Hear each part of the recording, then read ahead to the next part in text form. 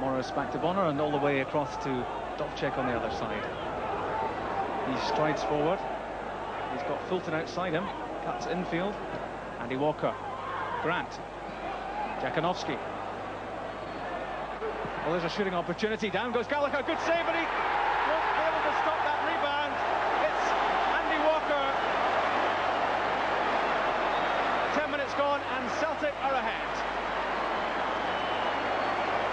Well, that was Jakanowski winning the ball at the edge of the box. The right foot shot when it came in didn't look too much of a problem from Steve Fulton. Gallagher got a hand to it, couldn't push it away, and in came Andy Walker for goal number 1.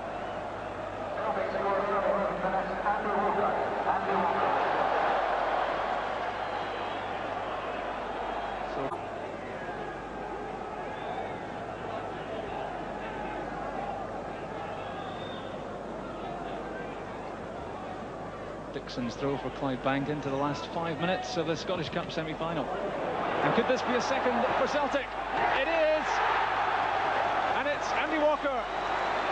His second, Celtic's second, and that surely puts Celtic in the Scottish Cup final. In went Walker. It was a clinical finish.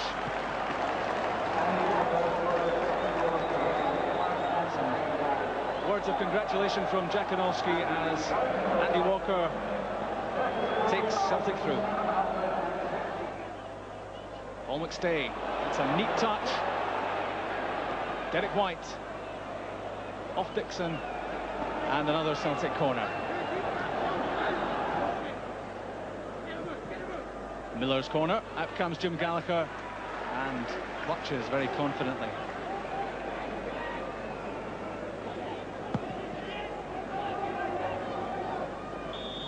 Tremendous match for Jim Gallagher. Disappointment in that Clydebank are out of the cup, but they have certainly played with lots of heart, and they've given Pat Bonner a fair old flutter or two in the Celtic goal. A goal in the first half from Andy Walker on the rebound, and it was Walker again late in the second half to tie it up for Celtic and to keep alive Celtic's chances of winning a third Scottish Cup in a row. Final score from Hampden: Clydebank 0, Celtic 2.